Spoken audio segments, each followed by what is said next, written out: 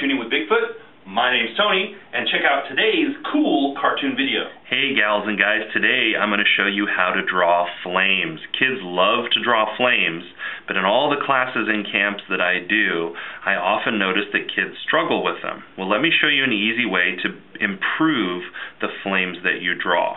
What you want to do, and once again, I'm drawing with a Sharpie so that you can see it, but I'd like you to draw with a pencil and draw lightly first. Start with an S. Okay? Now what you can do is quickly and easily change this S, okay, to a flame. Okay? I just came down from each end of the S with another wavy line and created a flame. Okay? That's a really easy way to get started, and then you can practice. Okay?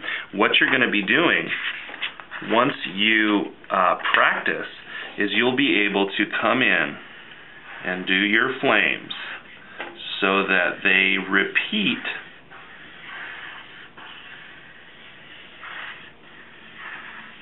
and you can just draw them quickly like that. Okay? Flames are essentially S's that repeat.